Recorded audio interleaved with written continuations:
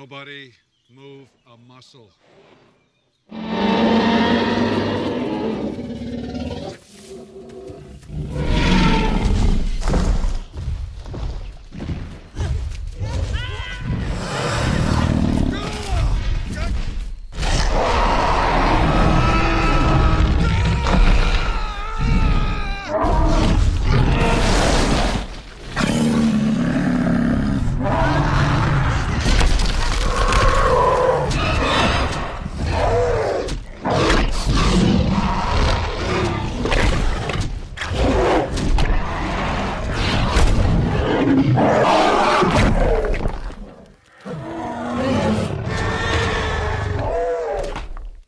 What we've just heard here was roars and growls of dinosaurs from the 2001 film Jurassic Park III. And today with me, I have Douglas Quin, the man who designed these roars and growls for the Hollywood blockbuster. Hello, Doug. Hey, good morning, Aiste. How are you? I'm very good. Thank you for joining me for this first episode of The Sound of Things. So how did that happen?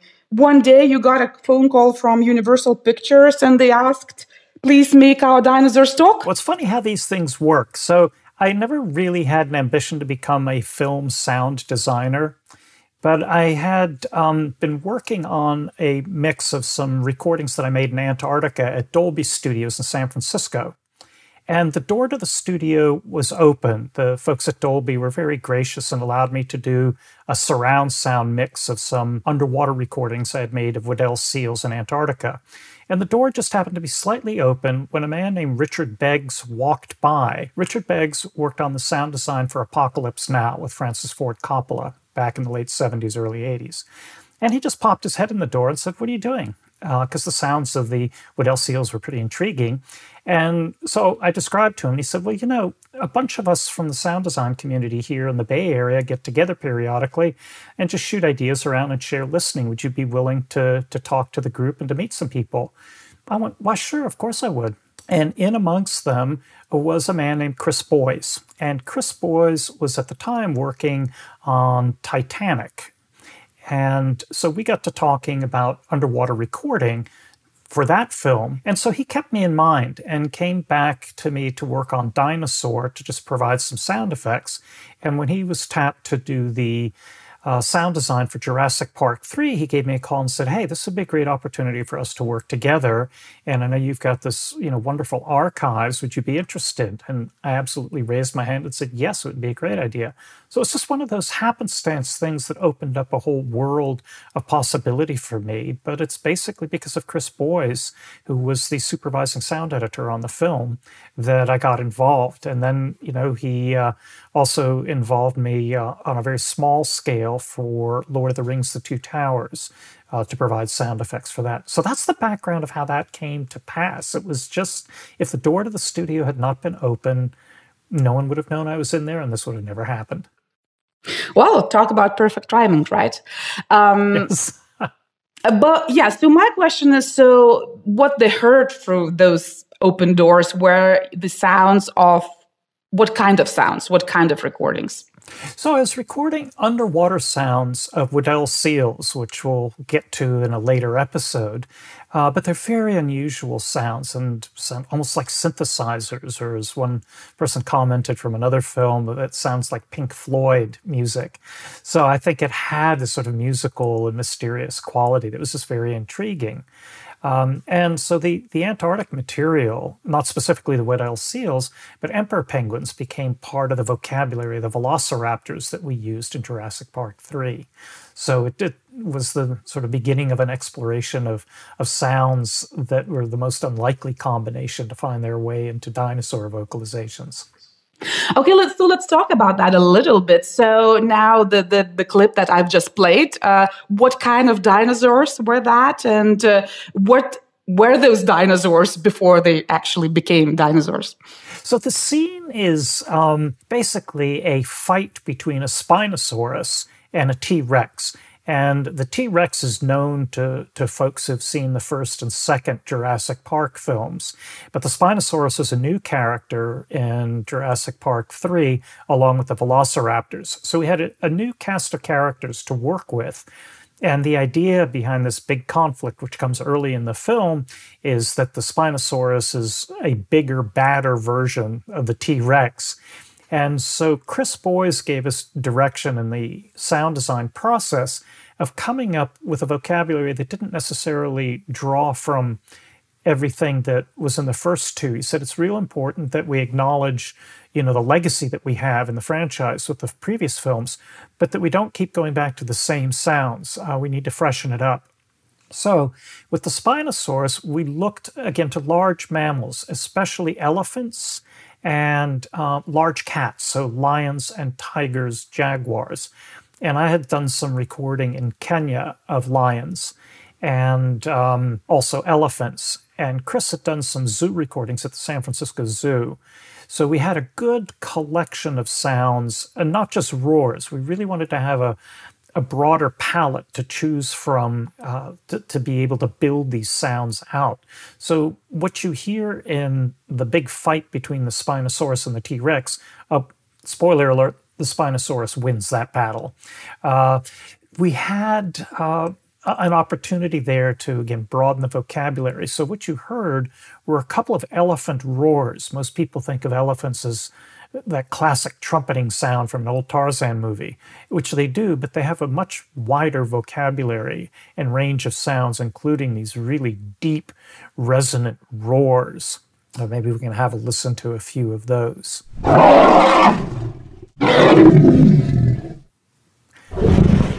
So with the elephants anchoring it, I used some lions roaring, territorial roaring. And the clip I'll share with you now is of two males, young males, roaring. And what we would do is not use the entire sound, but we would take parts of the sound and we'd blend them with the elephant sounds so that it was neither one nor the other, but became something else. And this is true with most of the dinosaur sounds, is that we'd use as a baseline, if you will, a particular vocalization, but then we'd change it around a little bit, move it up in pitch or down in pitch, stretch it out a little bit, maybe add just a little bit of lion to the elephant so that it becomes something else that fits with the drama of the picture as the audience experiences it.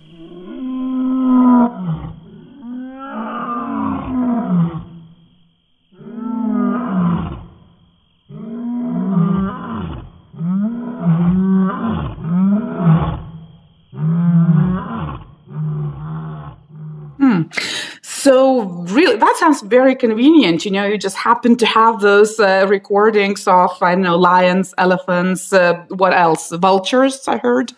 Yes, so when we get to the velociraptors, and we're introduced to them a little bit into the films, there's a bit of suspense there because the characters talk about the velociraptors, but the audience doesn't actually get to experience them until a little bit into the film. The key thing with the velociraptors is their social intelligence. So that gave us, and that's part of the plot of the film, is that we're dealing with an adversary that isn't just big and roars a lot, but a species that can work in a very complicated social organization. And so the challenge for us as sound designers was, how do we give that expression through sound? So absent them being able to talk, we had to think in terms of proto-language and what the tonal quality of those sounds were. It wasn't just screeching and roaring, that as they communicated with one another, a call for help or whatever the context was, that would be an important part for the audience to experience as well in terms of the suspense involved, that part of, the frightening aspect of these creatures was not just their big teeth and their claws, but the fact that they could act and work collectively and that they were quite an adversary in terms of that social dynamic. So with that in mind, we really listened to a lot of different sounds, and the selection in the clip, that we can have a little bit of a listen to today is towards the end of the film, where the velociraptors are trying to get some eggs back that were stolen from them. And so the contact calling is a combination of emperor penguins from Antarctica, white-backed vultures from Kenya, which at the time were everywhere but are now an endangered species, and some baboon territorial calls or barks that have a pretty chilling effect, particularly when they split the night. And in this case, it was male baboons who had sighted a leopard in a tree nearby. So this is an alarm call and a threat call. So what we could do is weave these together by paying attention to the tonalities and manipulating them so that there was a greater complexity and variety with the velociraptors than there were for the Spinosaurus or T-Rex, where really what we wanted from there was a big, scary, roar sound. But the velociraptors is a lot more subtlety. And so that was what was fun to explore with that, and to create this world of sound that is an expression of their intelligence and their ability to act as a group. Okay, so we'll listen to that scene of dinosaurs, and pardon, I didn't get the terms right, so I'm just going to call them generically dinosaurs. So we'll listen to that scene of communication among them a little bit.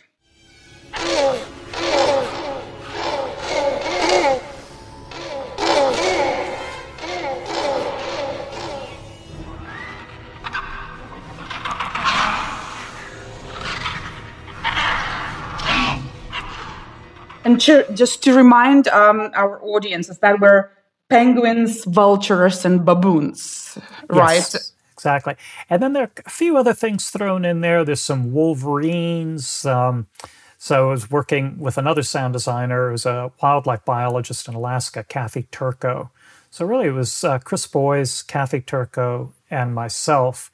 And it was nice working in a group that way because we could meet and play things for one another and say, how does this appeal to you? How does this work? How's this sounding? Is this effective? And so the conversations were really interesting in terms of the kind of emotion that was being communicated through these sounds based just on their tonality and whether we were hitting the mark or not. So those are great conversations to have.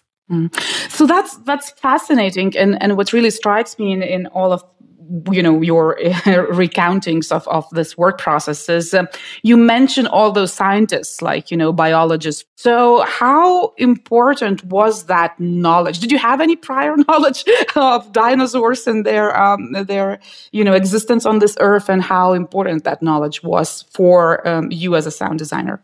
That's a great question, and I think with every film you have a different opportunity and different ways of thinking about your challenges as a sound designer. I think the key success for sound design is that you don't want to draw attention to yourself by being too clever, and you certainly don't want to come up short. So the trick is to balance the sonic elements with the picture, to marry them effectively so that to the audience, they don't really notice it. They're so caught up in the story and in the action. So I think once you have that clear understanding, then it comes down to really getting the details right and figuring out what the grammar, if you will, and the syntax of a given film was going to be. The goal here was to scare 10-year-olds. I think that's what we were aiming for, and we kept that on as a prize. But the background research is equally important. We wanted to know really what has been done about dinosaur vocalization. What do we in fact know? Because part of the story in Jurassic Park III relates to that the discovery in the fossil record shows that they had a complex vocal tract and resonant cavity in their anatomy that led to speculation that maybe they could communicate in ways that we didn't understand. So we did look at some of the scientific literature to see, well, what do we in fact know? And there wasn't a lot there to go from. There have been one or two studies, highly speculative, with some computer modeling of what a reconstruction of a sort of vocal apparatus might look like or how it may have functioned. But that was about it. And I think ultimately we had to trust our instincts to go with what worked dramatically with the film. But it's always helpful to do the research to find out what is out there, what do we know, but also understand that ultimately it's a work of fiction and what works dramatically takes priority. So I thought it was fun, and working with Kathy Turco as a wildlife biologist, and I, by then spent quite a bit of time in the field making wildlife recordings, that we had a good baseline of what could we turn to that could give us the quality of sound that we were looking for that would keep the audience pretty much on the edge of their seats. So it's a combination of research, but also following your instincts based on years of having done this kind of work. Yeah, and also the story, as you said, because, you had to reveal a certain kind of drama, with the sound. Exactly. So, so did I get it right that this was your introduction to the profession of sound designer, or did you do anything of that kind before, this film, Jurassic Park 3? I had done some work. I'd worked with Chris Boyes on Dinosaur, just providing sound effects, and I'd worked on some independent films and art films prior to that, including a film called Bontoc Eulogy by Marlon Fuentes that was a fictional recreation of the World's Fair in St. Louis and the sort of display of human beings as exhibition. So I'd done some music composition and some sound design. But as I said earlier, this was not a career goal. So I had dabbled in it, but I think with Jurassic Park 3 and Dinosaur and meeting Chris Boyes, it opened up a new path in my career that for which I'm very grateful. So, and then, when that gate opened, you, of course, worked on, many more films that were not only Hollywood blockbusters. You already, mentioned art house films, and we're going to listen to a piece of music that you composed for one of such films.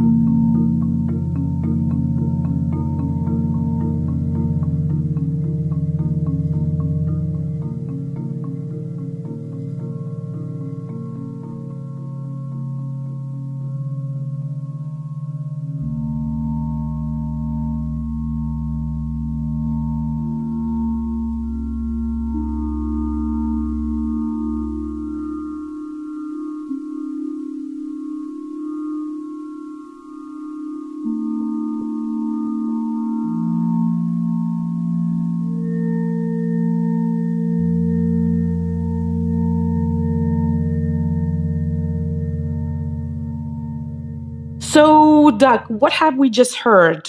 What was the film and what was the intention behind this composition? So something very, very different from what we were just discussing with Jurassic Park 3. This is a film that I just finished this past week by an American filmmaker named Ted Berger. And Ted is a practicing Buddhist, and out of college, at the ripe age of 23, he learned Mandarin and went to China to seek out Buddhist monks in the southern highlands at a remote monastery. And we had worked on one film together called One Mind, a Zen Pilgrimage. And this is a piece of music that utilizes marimba and singing bowls, which are brass bowls that can either be struck or moved to make sound by using a stick or that's coated with a piece of felt or something, kind of like when you run your finger around a piece of crystal that's slightly wet and you get a wonderful singing tone. So we wanted in this film for the music to provide that kind of stillness, quietude, and energy that comes from the spiritual practice of Buddhism. So very, very different, much more contemplative, in a very slow-moving film. As Ted was fond of reminding me when we worked on One Mind, and it's appropriate with The Mountain Path, about his journey to seek out hermit monks and a nun in this Chan Buddhist community. He said, this is not so much a film about Buddhism as it is a Buddhist film. And so that set up a whole set of expectations and a framing for the film that took it in a very different direction from something like Jurassic Park 3, which is basically one long chase scene. This is about stillness and the spiritual practice and rigor involved in that. And Ted's journey of discovery as a young man 20 years ago to these community of people who welcomed him. I think when you look at the footage, there's a sense of bemusement. How did this person find us? And the Chan tradition goes back over 1,000 years and is really one of the ways in which Zen found its way to Japan and then to the West. Great. So has it been released yet? Is it available to watch? Not yet. We just finished doing the post-production on it, and at this time it's in the process of being converted for theatrical release. It'll probably run the festival circuit and certainly be made available to educational institutions as well. So we'll keep you posted as that comes together, but it literally is just wrapping up. Great. So as far as I understand, of course, for Jurassic Park 3, you didn't have to travel anywhere for the film because you already had all your recordings with you in your audio library. What about other films? Do you need to travel a lot for this kind of work?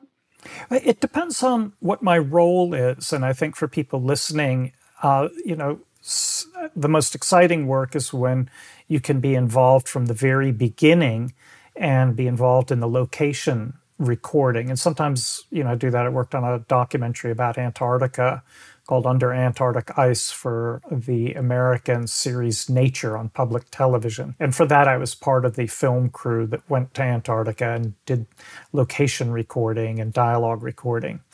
But with Jurassic Park III and with The Mountain Path, I was not involved in the production, but rather worked with the material that had been gathered by others to work out the design, to do whatever cleanup needed to be done to conform the audio. And in the case of The Mountain Path, work on the music composition as well as the editing, and then what's called the re-recording mix, which is where you pull all those sound elements of dialogue, music, sound effects, and ambiences together into one cohesive soundtrack for the film. So I think it depends on film to film, the degree of my involvement. And again, it's exciting when you can be involved from the very beginning to the very last. But it's not uncommon that you have a very specific role in something like Jurassic Park III, which was a huge Hollywood production budget. My role was very, very much defined within the sound design team. So I never met the director, I never met the actors, I never met the people involved in the music. Really, it was very, very focused. And which is fine. They're just different scales of involvement depending on the film. With something like The Mountain Path, is basically Ted, me, and a couple of other people involved in post-production. So becomes scalable. And I think for people getting into this, having a broad skill set to be able to get location recording is really important, but also understanding the workflow and the process of what needs to be done at every step so that at the end of it, you have something that you can share with people that's of a high quality. So about these people who might be listening to you and thinking, oh, I want to make dinosaurs speak, I want to make dinosaur sounds and get money for that. That sounds like fun, and also, a way to earn a living. What would be your advice or maybe do's and don'ts? So great question. I think for anyone who's interested in this is learn your craft and learn it well. Understand not only the technical means of how to record and how to edit and how to mix, but understanding the workflow, what goes into the entire process of how a film is made, whether it's a small student production, an independent film, regardless. They're all going to be different, but they're all going to require the same skills at varying degrees. So I think learning the craft on a technical level is absolutely crucial. You need to know how the equipment works to make the right decisions at the right time. Because what often happens in filmmaking is that you don't have a lot of time. And the higher end productions like Jurassic Park III, what's called the burn rate, which is how much you're spending is measured in minutes, not in hours or weeks or days. And when you're looking at a burn rate that rapidly goes up to $150 million, you better know what you're doing. And you better have answers for problems, because the director's not going to have the patience and the crew's not going to have the time to deal with it. So learning the craft is important. Understanding the aesthetic range of possibilities and being able to respond to different types of situations, I think, is also crucial. That comes with experience, but also what you study. You know, don't just study filmmaking. For me, studying natural history, studying animal behavior, all of a sudden gave me an opening into this industry through wildlife and soundscape recording that I probably wouldn't have had otherwise. And so for me, I think because my interests overlap with natural history and those, you know, things of animals, I'm one of those people who, as a child, loved animals and dinosaurs. I just never grew out of it. So I've been lucky that I've been able to translate into making a living. And it's given me a particular angle on filmmaking that, you know, I bring with me not only the expertise of how to work around wildlife and how to deal with extreme environmental conditions in recording, but I have this archive developed now over, you know, 35, almost 40 years of working.